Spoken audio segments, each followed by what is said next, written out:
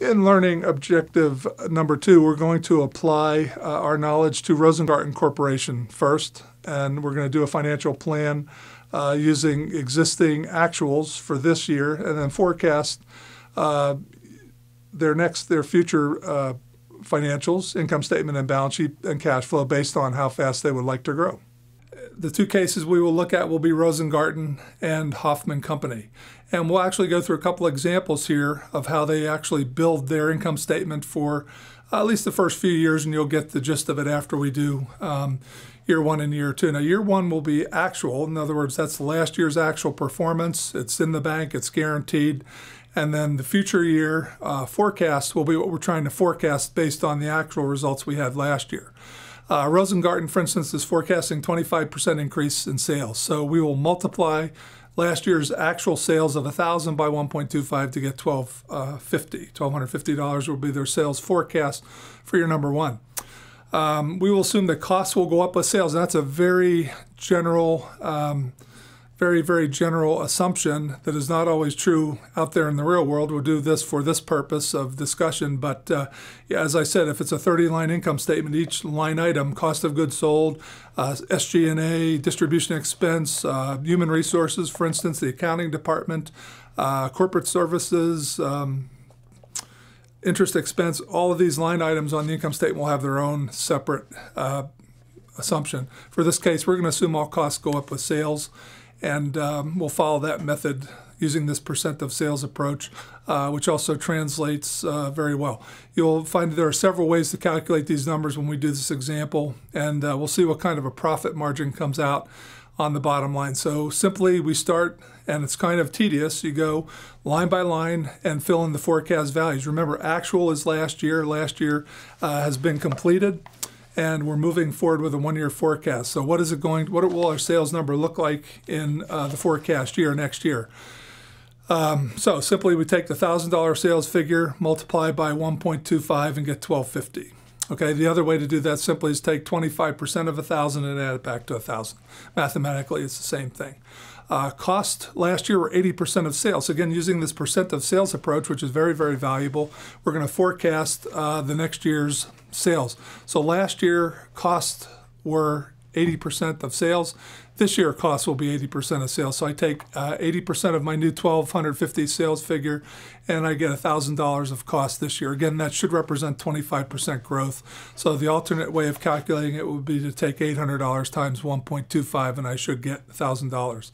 By subtraction, I get my taxable income, $1,250 minus $1,000 equals $250. The other way to calculate that would be to take the $200 of taxable income last year, multiply it by 1.25, and I'll get $250. Same answer, just a different way of calculating. I can even go a third way and calculate a percent of sales approach. Last year, taxable income was 20% of sales. This year, taxable income will be 20% of sales, and I'll take 20% of the $1,250 and get $250. Next, I want to calculate my taxes. Now, the tax rate on this one is 34%. So last year it was 34%. This year it'll be 34%. Our tax rate's not going to change. So I'll take 34% of my taxable income of $250, and I'll get $85.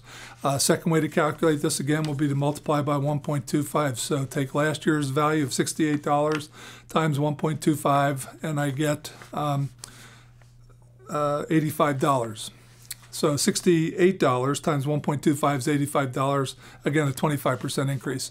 My net income then by subtraction is just, I would take my taxable income of $250, subtract the $85, and I get a net income of $165. Second way to do that, I take last year's net income of $132 times 1.25, and I get the same answer. Again, 25% growth in every category. If you're totally lost with this concept, you can just simply take column 1 of actual and multiply every number by 1.25, and you'll get the forecast value in this very simple method of growing your income statement from one year to the next. I also have to address dividends and additions to retained earnings. Last year, dividends were 44, and additions to retained earnings were 88, totaling my 132 of net income. Again, there are two things I can do with my net income. I can keep it in retained earnings or plow it back into the company or give it away, and again, it's a management decision. So if you look at last year's actuals, we gave away at Rosengarten 1/3 and we kept 2/3. So let's do the same thing in the forecast year next year. So I'm going to keep 1/3 of the 165 and give away, I'm going to keep, I'm sorry, 2/3 of the 165 and give away 1/3 once again. So in that case, I'll take 1/3 of 165 and I'll get 55 for dividends, and I'll keep 2/3 of the 165 and I will plow that back into the company, and that will be how I got the 110 addition to retained earnings. Again, the total has to be the total of the net income. So I'll add up dividends plus additions to retained earnings and get the total net income number. Going horizontally, these numbers should be 25% growth. So my new dividend number in forecast year should be 25% higher than my dividend number last year. Same thing with additions to retained earnings. My additions number should be 25% higher. The 110 should be 25% higher than last year's $88 figure. Now, the one number I need off of this income statement that I must circle and bring to the balance sheet is the additions to retained earnings. I'm going to close the books at the end of next year and put that into the retained earning account, as you learned in your accounting classes. So I circle that $110, I remember it, I lock in on it, and I bring it over to the balance sheet. So step 2, I then create my balance sheet. A couple of ratios we can calculate on the way in. My dividend payout ratio, as I said last time, was total dividends divided by net income, which was 1/3, and it's going to be 1/3 this year too. So last year it was 44 over 132. This year it's going to be 1/3 of my 165, or $55 will be my total dividend. So I'm going to keep my dividend payout ratio constant at 1/3. And my retention or plowback ratio B, I'm going to keep it as the same as it was last year, and it will be 2/3. Obviously, these two must add up to 100% of your net income. On the balance sheet, we're going to say some things vary with sales, some things do not. If they do vary with sales, we can directly represent them as a percentage of sales.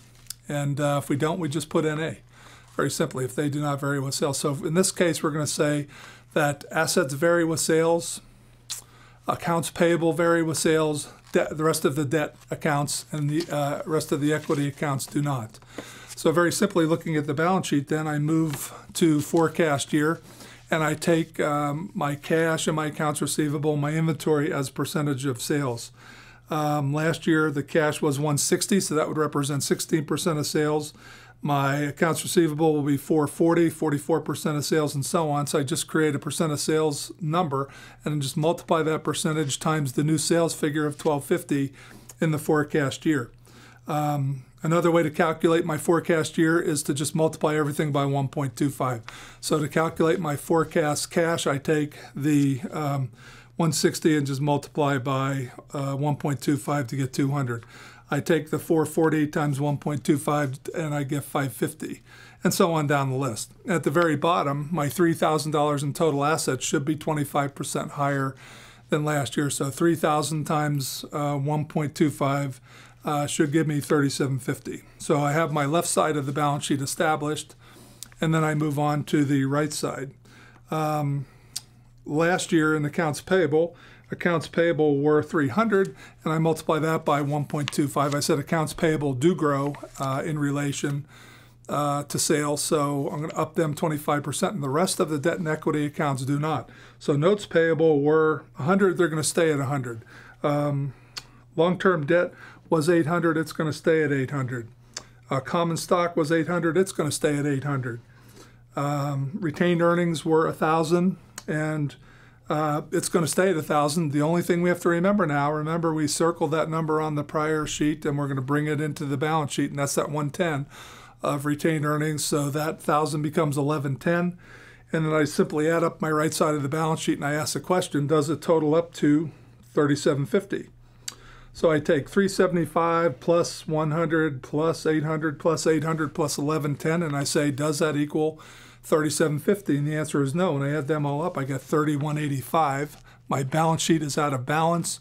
My assets do not equal my liabilities plus equity. I'm in trouble. I can't leave work. I have to balance that balance sheet. How do I do it? I plug it in. Why? It's got to be. The balance sheet must balance.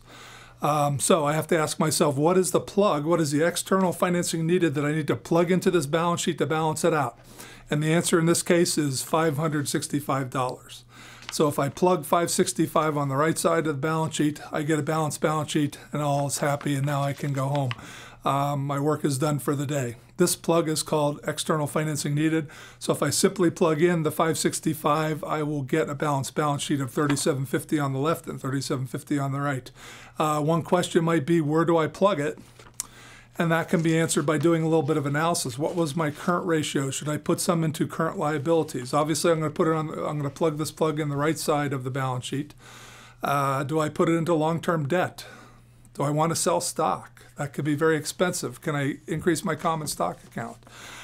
In this example, we can see that the authors put some of the money into accounts payable, and they put some of the money into they put some into notes payable, $225 of the $565. So some went into notes payable and some went into long-term debt. About $340 went into long-term debt. So there's your $565, $225 into notes payable and $340 into long-term debt. Now the question is, what was our debt-to-equity ratio, long-term debt-to-equity ratio last year? What will our new long-term debt-to-equity ratio be this year? And did we make a good decision? What was our current ratio last year? And what will our current ratio be this year? So you can look at some numbers, and you can see that our current ratio was 3-to-1 last year, 1,200 divided by of current assets divided by 400 of current liabilities. What is it now? It's 1,500 over 700, so slightly over 2, where it used to be slightly right at 3. And we like to have at least a 2-to-1 current ratio, so it's okay, but we have to be careful with putting anything more into current liabilities. Also, long-term debt. Our long-term debt ratio, debt to equity, was 800 divided by 1,800, and now it is 1,140 divided by 1910, so it's going up, and that could be a danger signal. So we plug these numbers in responsibly, get management's approval, and move on with our future years 3, 4, and 5 of the plan.